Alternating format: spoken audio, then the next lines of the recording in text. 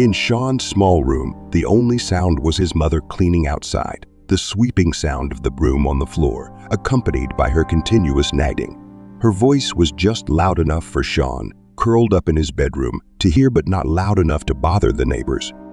You're grown up, yet all you do is play games all day. Such a mess in this room, utterly useless, just like your heartless father, living in your own world, accomplishing nothing.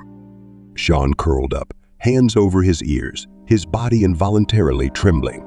He couldn't remember when this life began, only feeling an excruciating headache as if someone was torturing his brain. 4 years ago, this severe headache and dizziness started, distorting his world, stretching and deforming everything. His heartbeat was like the sound of a drum, each beat seeming to last an eternity. In these moments, his thoughts were like shattered mirrors, reflecting a complex array of light, hard to focus. He tried to accept and control it, but clearly, his family could no longer accept him. Suddenly, a faint vibration of his phone broke the silence, slightly bringing Sean back to reality. Don't forget the reunion, Meadow Hotel, second floor private room. The message was from John, a high school classmate. Sean hadn't contacted his old classmates for a long time. In these 4 years, he barely left the house. But this message made him decide to go out, even just having had a headache. He yearned to escape, even if only temporarily. Not staying at home properly. Where do you want to go now? Go ahead, leave. If you dare not to come back, then never return. Sean hurriedly grabbed a hoodie and rushed out the door, his mother's angry shouts intensifying as he left. Every action of Sean seemed to trigger her rage. In the kitchen, his mother was furiously chopping some unidentified meat, her eyes glaring menacingly at Sean as if she would turn the knife on him next. Chilled by her gaze, Sean quickly fled the house. Night had fallen, and the narrow streets were unlit. Escaping the sound of chopping, Sean still felt as if something was watching him, like a massive creature lurking in the shadows. The neighbors' fierce dogs growled threateningly, their chains stretched taut, creaking under the strain. Their red eyes fixated on Sean, drool dripping from their fangs. Sean walked close to the walls, suddenly hearing the eerie melody of an old record player from above.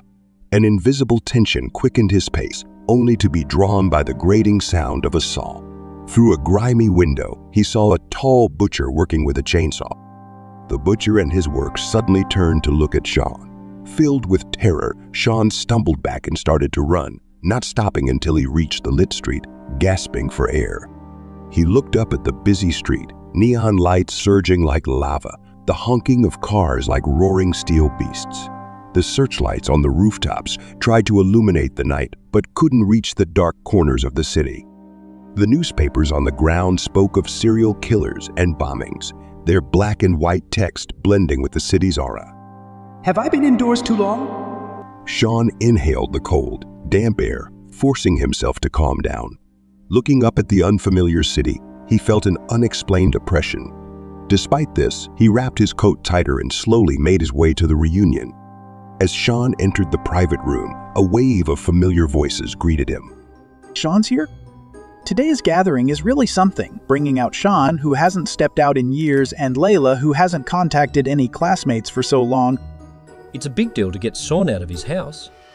Inside the room, the smiling faces of his classmates brought Sean back to the sunny days of 4 years ago. These smiles overlapped with the vibrant faces from his memories, offering him a moment of tranquility. Over these 4 years, they had all graduated from college and started new chapters in their lives.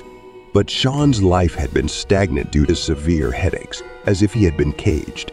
Despite feeling somewhat alienated, Sean was genuinely happy. This felt normal. These were normal friends. What are you guys talking about? Suddenly, a cheerful voice interrupted the conversation. A stylishly dressed girl entered the room. Her tall figure and delicate features immediately drew everyone's attention. The classmates' faces lit up with new smiles as they asked, Nothing much, Layla. Are you planning to stay this time? Layla was undoubtedly the center of attention at the reunion, recognized by everyone as the most beautiful girl. In Sean's memory, she was always the radiant girl from high school, Not only beautiful, but also academically brilliant, and athletically, she possessed an indescribable aura of mystery. Rumor had it, she was from a prominent family in a major northern city and had transferred to their school under special circumstances, only to leave after a semester. I'll be here for a while. Layla responded with a smile, though she was unsure for how long. She always had this demeanor that was approachable yet distant, inadvertently becoming the focus of everyone's attention. She seems different from others. Sean didn't know when he started feeling attracted to Layla. It wasn't just her beauty, but something real and indescribable about her. Only when looking at her did his unrealistic dizziness and tension seem to fade away. Perhaps the previous discomfort and panic were just side effects of his headache, just over-anxiousness on his part. Sean, what are you looking at? Suddenly, a cold voice snapped Sean back to reality.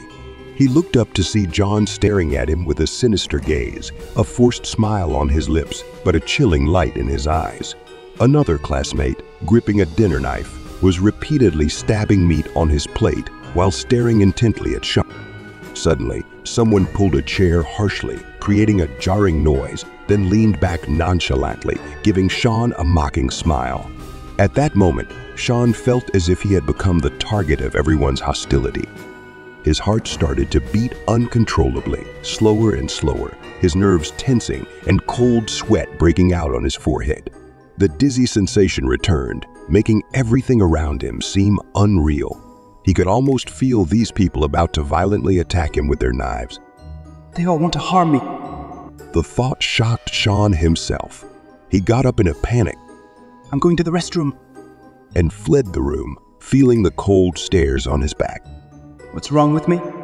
Splashing cold water on his face, Sean closed his eyes in anguish. Whether it was his mother at home, passers-by on the street, or even his familiar classmates, they all seemed to harbor a deadly animosity towards him at times. Was he really sick? His headaches, which started 4 years ago, had twisted his world. He thought he was getting better after secluding himself for 4 years, but were his symptoms actually worsening? While Sean was wrestling with pain and confusion, a calm voice interrupted his thoughts. How long have you been awake? Startled, Sean turned around to find Layla, who had quietly appeared behind him.